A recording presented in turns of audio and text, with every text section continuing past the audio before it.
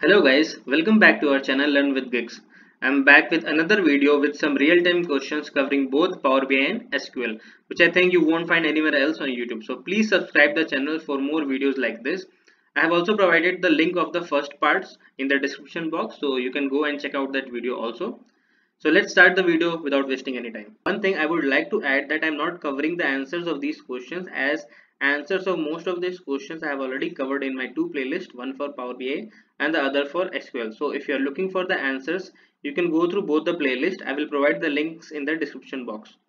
And still, if you have any query, you can comment down. I will immediately answer it. So these are the questions that you can expect from the Power Query section. So the first question is, how can you make a table or a query work as a function? So through this question, they just want to understand how much good you are in understanding the M queries, the corresponding M queries for any query or a table. Okay. Next question is, what will happen if you append two tables or queries with unequal number of columns? Okay. So if you are appending two queries and they have different number of columns, what will be the resulting query? What will be the values in the columns which are not common in both the queries or tables? Okay. Third question is, what are the steps of implementing incremental refresh? Okay, and the last one is, what is query folding and how can you see that the query folding is happening, okay, for any transformations? So these questions you can expect from Power Query section. Let's move ahead with the next section, model view section. Okay, so first question from here you can expect is, tell me the different types of relationship that we have in the model view. Second one is, why should we not prefer bi-directional filtering in our model and how can we mitigate it? Okay, and the last one is, what is the difference between star and snowflake schema and which one should be preferred? So this question is related to data warehousing concept. So you should have a decent knowledge in data warehousing also. Okay, let's move ahead with the next section.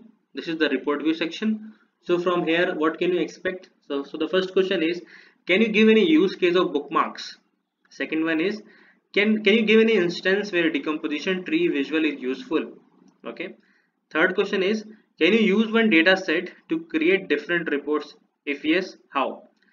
This is basically focused on whether you know how to optimize your model for different reports. Okay. This is a scenario based question. Let's move ahead with the next question. What are the different limitations of using a direct query report? So these questions you can expect from report view section. Okay. Let's move ahead with the next section. This is the DAX part.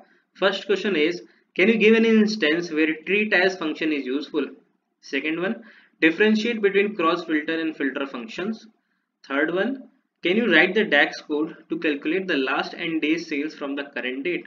So this can be, you can be asked to write the DAX code in the chat or the notepad. And the last one is, how will you calculate the cumulative sales over the years for any company? This is also a DAX code you may be asked to write. So these are the scenario based questions you can expect from the DAX part. Okay, let's move ahead with the next section. Service, Power BI service section. First question is, what are the different types of data gateways? Second one is, what are the different types of ways of sharing a report to an end user? So you have to mention the different number of ways of sharing once you publish the report to the service. The last question is, what is row level security, that is RLS, and can you differentiate between user principal name and user name DAX functions? Okay, let's move ahead with the next section. This is the SQL interview questions. What are the real-time questions that you can expect from here? First question is, what is a composite key? You should have a thorough knowledge of different SQL concepts related to keys. Now the second question is, when do we use having clause and where do we use it, after or before of group by? Third question, what is the difference between clustered and a non-clustered index? And the last one is, can you tell how do we use foreign key as constraint? So you can be asked to write how a foreign key can be used as a constraint in any query or table. So let's move ahead with the next couple of questions. So these are related to SQL codes. So first question is, can you write a SQL code to get the first part of from the name column resulting as first name column? So basically you have to take the first part of the name and create a new column as first name. How will you do that? Through a SQL code. So that is being asked here. Second question is, write a SQL query to calculate the second highest salary from the salary column. Okay. And the last one is, tell me the difference between a CTE and a temporary table. CTE is basically the common table expressions. So you have to tell the difference between a CTE and a temporary table. Okay.